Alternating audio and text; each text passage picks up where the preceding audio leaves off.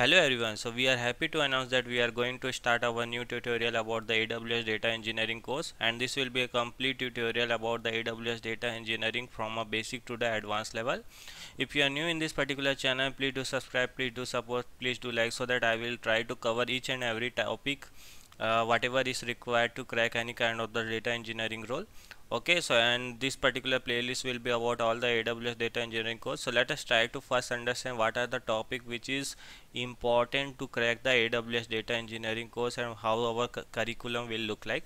Okay, before coming to this, let us try to understand what are the topics which is required to crack a interview. So if I will go to the any kind of the job requirements, based on the job requirement, let us try to understand what are the topics they are asking. Okay, so this is the one of the role, this is one of the AWS data engineering role. Okay, if I will show you, this is for the Capgemini, and if you will see what are the skill they are looking for, right? They are looking for skill like the AWS service like a Lambda, Glue, EMR, Redshift, data warehouse, PassDB plus Python knowledge. Okay, so these are the particular skill which they are looking. Like the Lambda is very much important, Glue is requirement from the ETL perspective, from a Redshift perspective, from EMR perspective, MapReduce perspective, and also they are looking for the Python. Okay, similarly I will go to the another role. Okay, if you will see, this is also one of the requirement from this company. Let us try to understand what they are looking for the skills.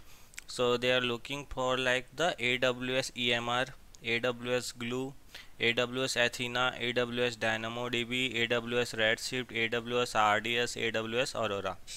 Okay, so these are the skill which they are looking for. They are looking for experience with building S3 bucket, S3 and the Glacier. So these all are the storage services. Experience with the AWS Kinesis, Kafka, Spark. Okay, so these are the streaming services. Okay, they are looking for the SQL query. They are looking for the language, any language, Python. So these are kind of the requirement generally asked in a AWS data engineer role. Let me move to the another role. So this is also for the AWS data engineer role, and if you look into the responsibility, they are looking for the Spark framework on Python. It is nothing but a PySpark. Python and PySpark we have seen. They are looking for the S3 or HDFS like the storage service, AWS Lambda, which is very much important, AWS Glue, Kafka. You can see ETL jobs. We should know about the S3 bucket, Glue, Athena, AWS CloudWatch. So these are the kind of the requirement which generally ask in an interview. Okay, so based on this only we are trying to build our the playlist, and we'll try to cover each and every topic. Okay, so how actually our curriculum will look like, let us try to discuss about that. Okay, so let me show you. So how actually we are going to cover a topic. So we are going to start with our first topic, that will be the we will start with the EC2, because EC2 is also important, because whenever we deal right in a form of the cluster where we require a multiple cluster, we have to create, then in that case the EC2 is very much important. Okay, so we will start our topic with the EC2. I'll try to upload some video related to the EC2, how actually we can create a EC2, and after that we will move to the storage service, and this is most important in terms of the data engineering role. In a storage we are going to learn about the S3. Okay, we will try to cover each and every topic related to the S3 also. Okay, after that S3 we will try to understand about the IAM role, and this is very much important when we talk about the from the access perspective. Okay, after the IAM we will start with the other services like the Lambda. In a Lambda we'll try to understand how actually we can how actually the serverless API we can use.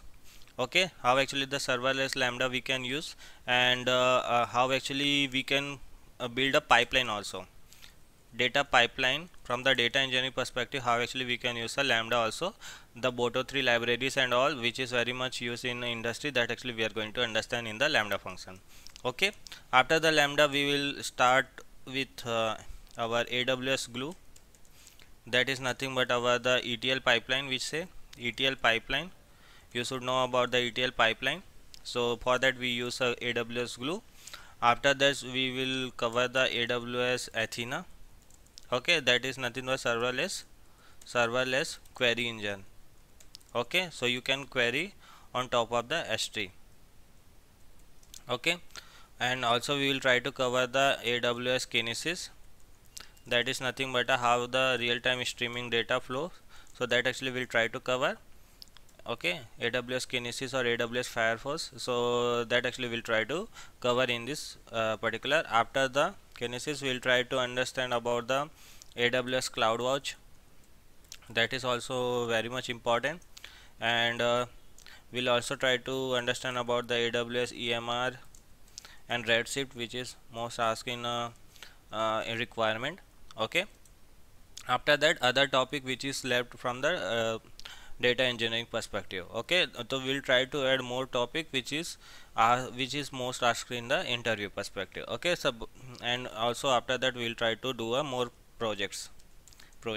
Okay, so these are the topics which I am thinking as of now, but we'll try to add more topics which is required to crack the any kind of the data engineering role.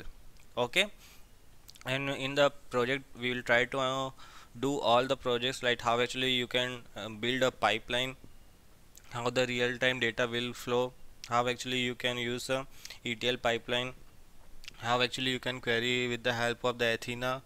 So everything we are going to learn in this particular video. Okay, and if you will see in the requirement also, so mostly these are the topic which they are asking. Okay, there is one more topic, that is a PySpark, so we will also try to cover the PySpark also. Okay, so PySpark, S3, AWS Glue, Athena, AWS Glue, Athena, Kafka, AWS Lambda, PySpark. So these are the topic mostly asked in a interview. So everything we are going to cover in this particular playlist.